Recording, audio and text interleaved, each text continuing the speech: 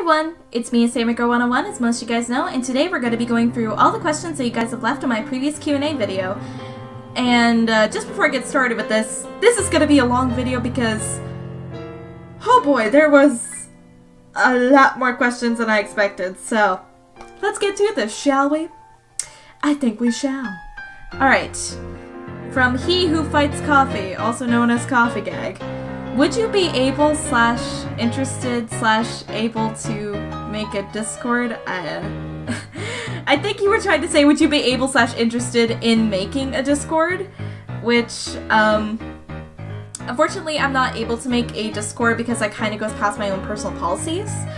However, if I didn't have those policies, would I be able to make a Discord? Or would I want to make a Discord? Sammy, grammar? Probably not. Because I am an incredibly lazy person, so I don't like the idea of managing a group chat. And yeah, that's pretty much it.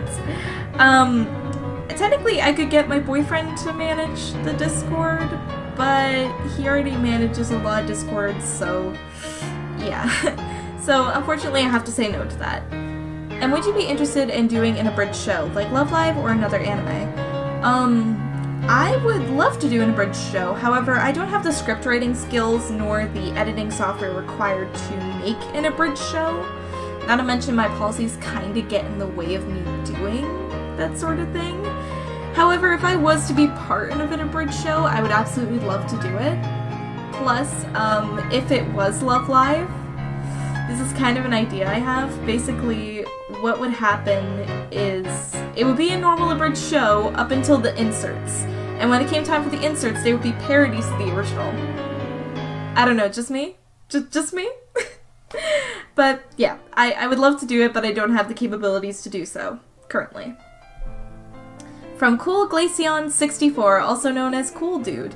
What is your favorite color? I would have to say pink, but I also like black, so pink and black are typically my favorite colors. Also, what's your favorite part about being a YouTuber?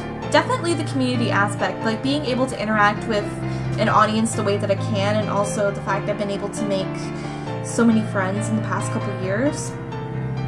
That's just so great for me, so yeah, community, that's the thing, it's the community. Community. I'm just gonna keep saying community. Okay, moving on. Astral, aka Deotaku Girl. Hello Deotaku Girl, how you doing? How you doing?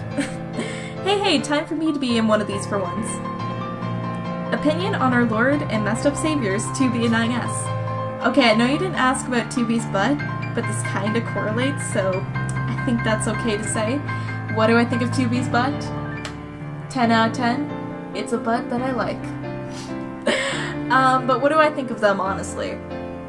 I like them. I do legitimately like their characters, and I also really like their character designs. If I had to pick between either of them, I'd probably say 9S. Because S-boy, he's really cute. And for those who don't know, I actually ship them, so yeah, it's a little bit awkward. So yeah, I like them. I do legitimately like them, I ship them, and I like 2B's butt. In conclusion. Any future plans for the channel that you can reveal? Not all that much, really. I don't really have that many future plans other than to just keep doing what I'm doing. I think the most that would count for a future plan is me simply doing more collaborations with different voice actors. That's definitely a big goal for me, to just try working with different voice actors, either on my channel or different channels, absolutely. Will you do any covers of songs from Kaguro Project?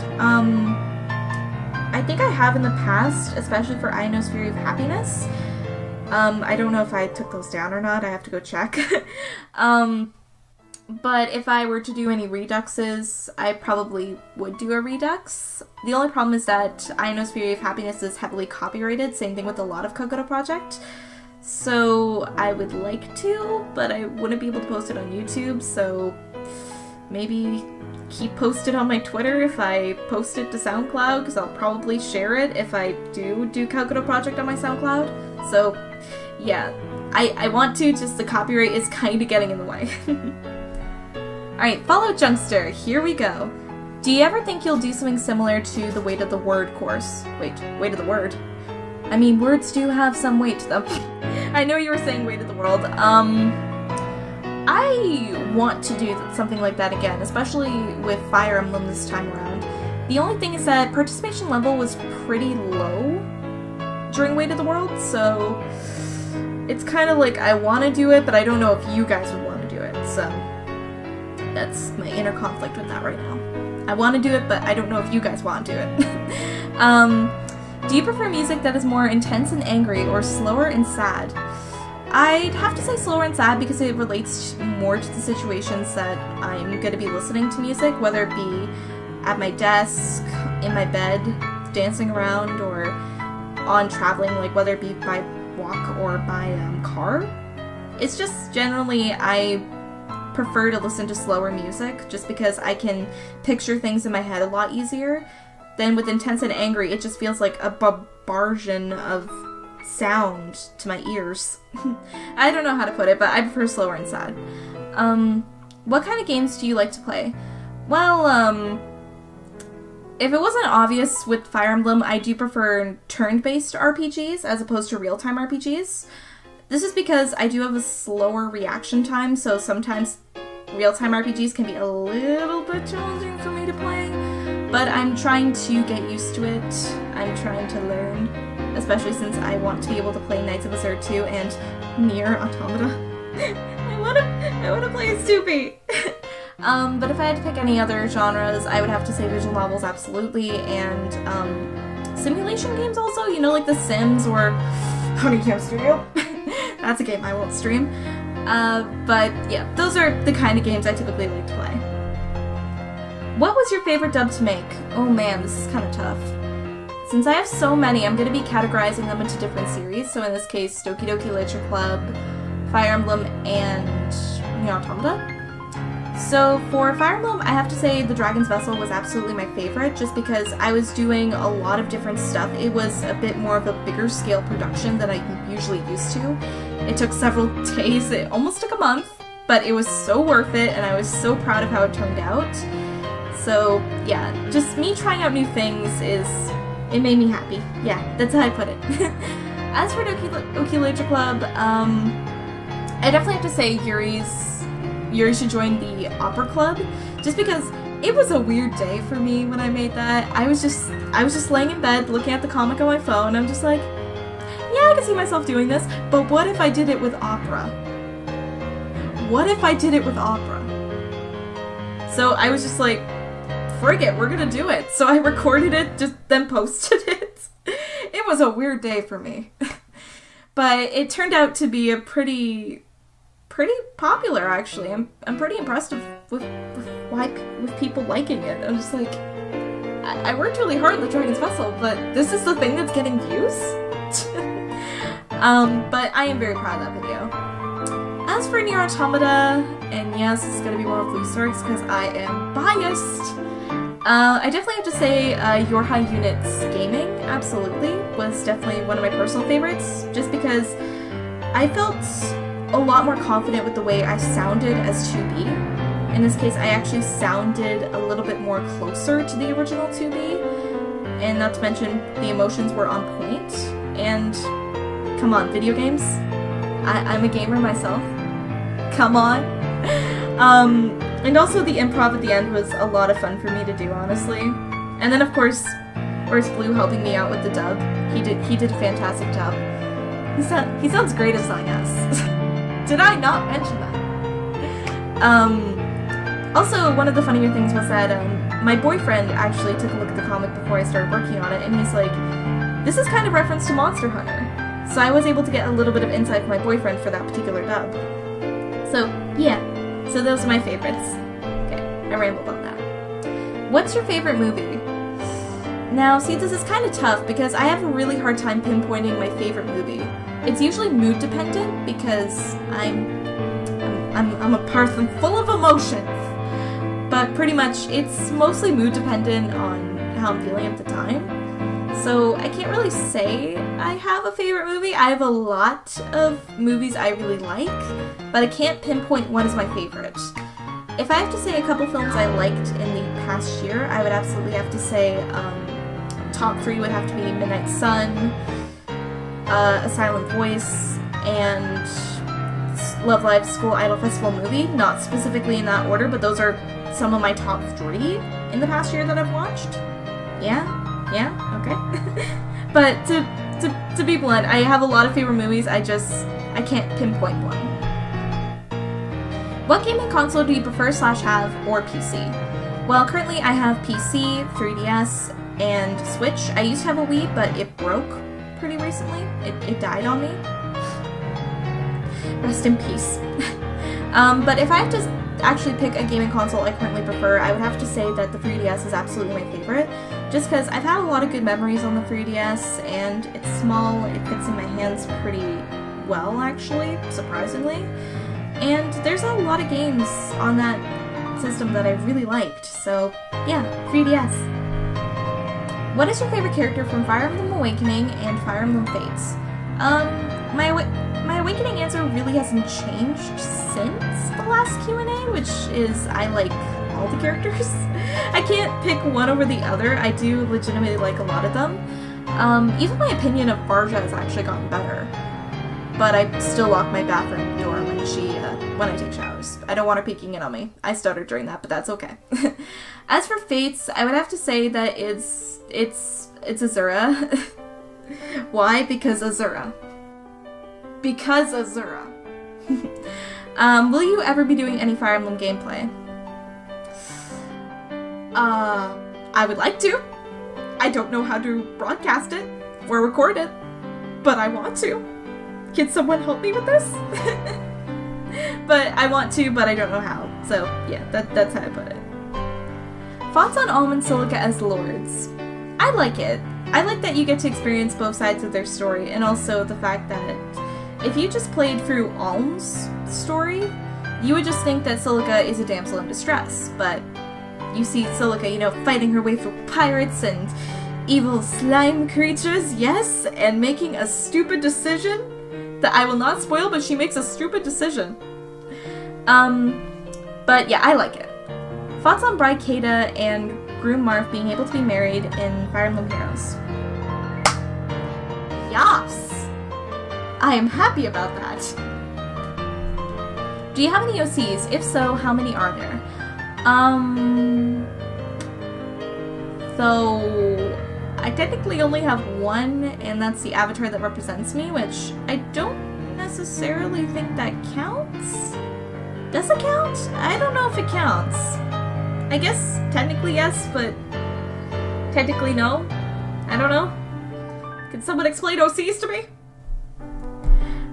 Do you have any pets? Yes, I actually do. She's a brown doggo. Here's a picture. How's your day? Pretty good. I'm actually, for the past week, I haven't been feeling all that well, sadly.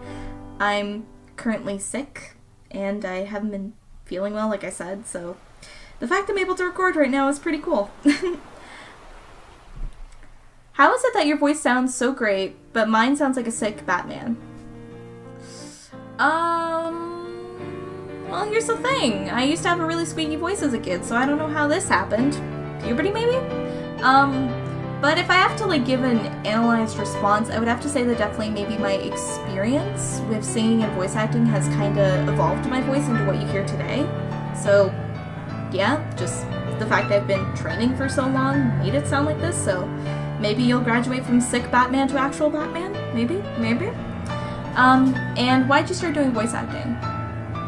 It was just a thing that I did one day. I found a comic that I found online, and I just wanted to do it. I just was like, I want to give this a voice. I'm gonna do it. I have a microphone, let's hear. Let's go. Let's go. I'm stuttering through this, but basically I saw it and I wanted to do it, and I liked it, so I just kept doing it, and poof, that's how it happened. Since you seem good at both, I don't suppose you could explain the difference in vocal control required between singing and voice acting. Please help. I wants to be good singer boy. Now, this is kind of tough because you're starting out as a voice actor and I started out as a singer. So when I was very little, because I've been singing ever since I was a young child, I would try to impersonate the singers I would hear on the radio, and eventually I started to morph my own singing style from that.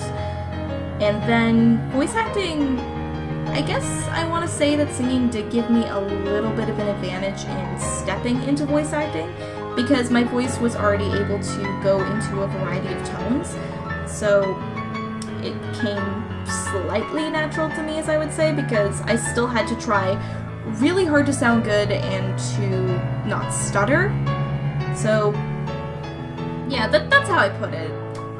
However, when it comes to singing, I think the best way to describe singing for me when it comes to vocal control is I try to imagine my vocal cords sort of bending to the melody that I'm trying to sing if I'm having a really hard time singing the song. Like at the beginning, that was what I had to picture in order to be on key. It was to picture my vocal cords just bending along to every single word. As for voice acting, it's just generally speaking and trying to sound like the character while also picturing the emotions that they're experiencing. Just emotion. Emotion. But that's how I put it. I hope that helps. I don't really know how to explain it. Sorry. Where do you think your channel will be in the next year? I really don't know, actually. There might be less frequent uploads because apparently in the second year of my program it's gonna be a very high difficulty spike. So there might be less videos on my channel next year. That's what I'm guessing. That's what I'm guessing. Maybe, I don't know. I don't know what the future holds for me other than still being voice acting. Don't know if this was already asked, but what are your top 5 anime? Okay, lightning round. Let's go. Let's see. We've got. What do we got here? We got. This might take a second. So let's see. We got Agretsuko, The Devil's a Part-Timer, 7 Deadly Sins, Madoka Magica, and I guess if I had to pick like an offbeat one, Miss Koizumi Loves Ramen Noodles. I've never eaten actual ramen, so that's the closest thing I'll get to ramen. Yes. What's your favorite fan-made comic that you've seen on the internet? Alright, so I'm gonna pick one, and sadly, it is NieR Automata related. I'm sorry, Fire Emblem fans, I'm sorry. Just to kind of be like a little bit different from what you guys expect. I guess my favorite NieR Automata comic that I've seen that's fan-made would have to be the post-ending E doujin that I've seen recently. I'll leave a link in the description below to it and show some lovely images. But it's just because it makes sense within the context. They don't like in some fanfictions I've actually read for post-ending E, they don't become a couple. Because people think they become a couple, and I'm just like, I mean, it's a possibility, but they just revived. Which in that case, this is why I like this particular doujin, because it really delves into their characters themselves, you know, like the fact that they still have a lot of things that they do need to go over and they need to figure out what they're gonna do. I like that, so yeah, that's my favorite. Also, favorite ship. Oh man, I have to list off a ton. Here we go. Chrom and Robin from Fire Emblem Awakening, Sulka and Alm from Fire Emblem Echoes, Female Corrin and Azura from Fire Emblem Fates, Kata and Marth, or Seda and Marth, I don't know how you say it. 2B and 9S, maybe 2B and 6-0 a little bit, just a smidge. And I think that's it. I think that's it. Is that all the ships that I know currently that I like? I think so. Okay, moving on. What is life? If I had to put it in an overly generalized subject matter, life is a series of events that's different from person to person. There may be something similar in people's lives that is similar to one another, but it will always be different. There will always be slight differences between each life. Wow, that was deep. Too deep. What inspired you to start the channel, or why did I start YouTube in the first place? Well, this is gonna sound a little bit weird, especially from someone who is pretty introverted and pretty shy, but I always liked the rush of emotions I got when I would perform on a stage. Like if I was in a school play or if I was in a talent show, I loved that. I don't know why. Maybe my body's addicted to the adrenaline or something. I don't know.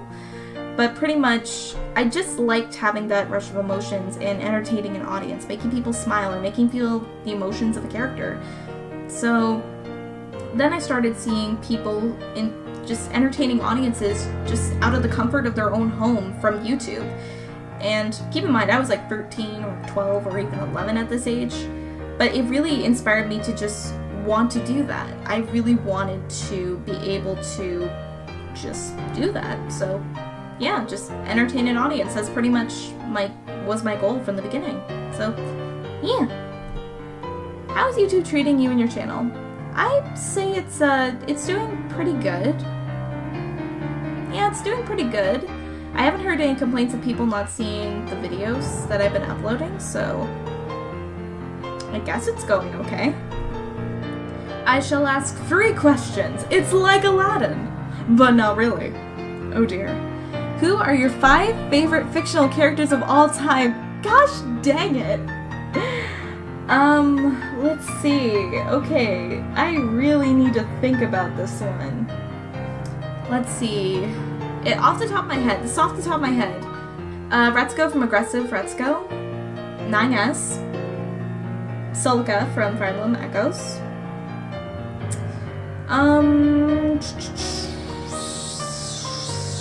This is hard.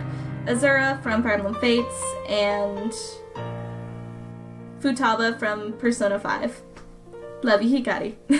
Why are you so... I don't know. I don't know. I don't even think of myself as cute. I think of myself as decently attractive. A real... Oh, what? There was a real question too? Okay. What do you want to work as when you graduate? This is something I actually thought about quite a bit. Now, for those who don't know, I'm currently studying computer engineering technology. And when I get out, I definitely want to be a developer. I want to be a programmer. So, as for what I want to develop in, I'd say websites and general computer programs are what I would want to do. However, the dream is to get into game development. I really want to work with games because I like the logic behind games. I like making games. Whenever we get to make a game in programming, I'm just like, yas. If I were to need a female voice in my videos, how can I contact you? Well, Zeron, you already figured this out like 2 days after you asked this question. But for those who don't know how to contact me, you can always contact me on my Twitter and just simply ask. So, yeah. And that's all the questions. Except for one. Let's flash to the next recording. Whoosh. Whoosh. Alright, so a couple people actually requested that I read the messages to various creators that I had written for the original speech. So, we're just gonna hop right into it. I hope you guys don't mind that you guys are gonna hear a little bit of page turning, because I had actually handwritten these myself. And if you guys happen to, like any of you guys happen to come from Twitter, specifically I tagged you with the link. Hi.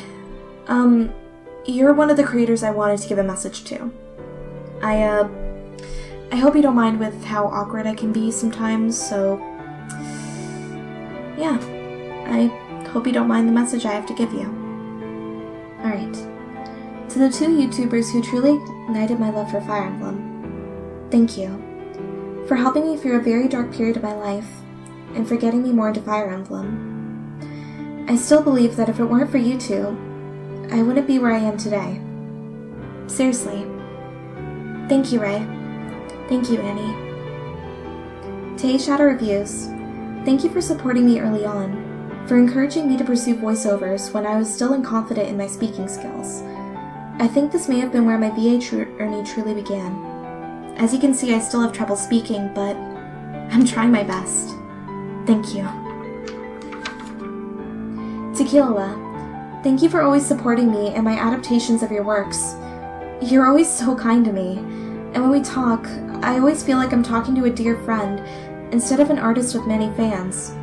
Don't deny it, you have a lot of fans, including me. Doing adaptations for you gives me a sense of pure joy, like I'm making a personal gift to a dear friend instead of just a simple comic dub.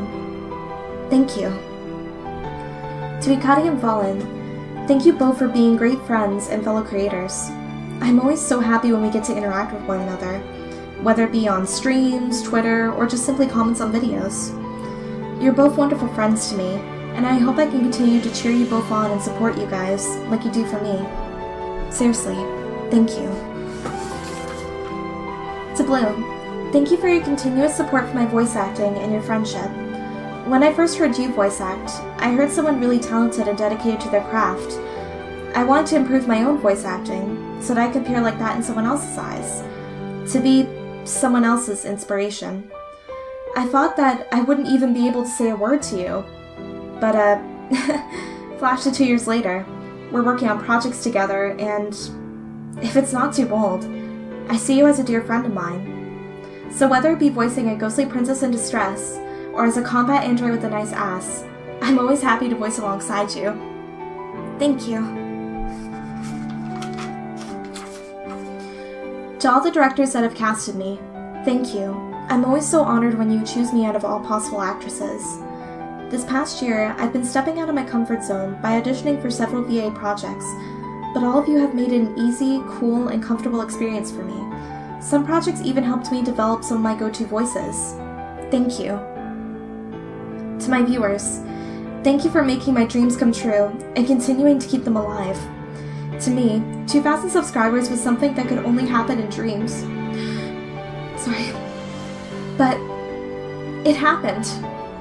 Because of every single one of you. Thank you. There are no other words that work as well as thank you for this. This is TheSamigirl101, and I'll never stop dreaming. Thank you, everyone.